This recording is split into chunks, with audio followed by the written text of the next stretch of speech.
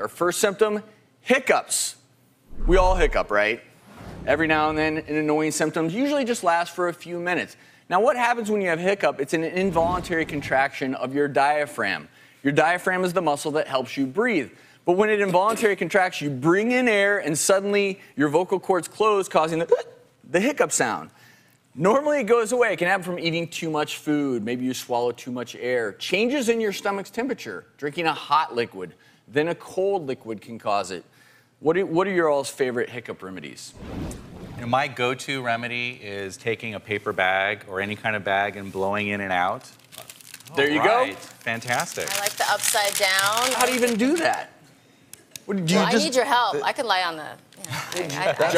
That's actually my favorite, and it does work. You put your feet up on the wall, you drink a glass of water upside down, although holding your breath is pretty good too. I love holding, and some people use lemons. And here's the reality. Whatever your resolution for hiccups, if it works for you, stick with it.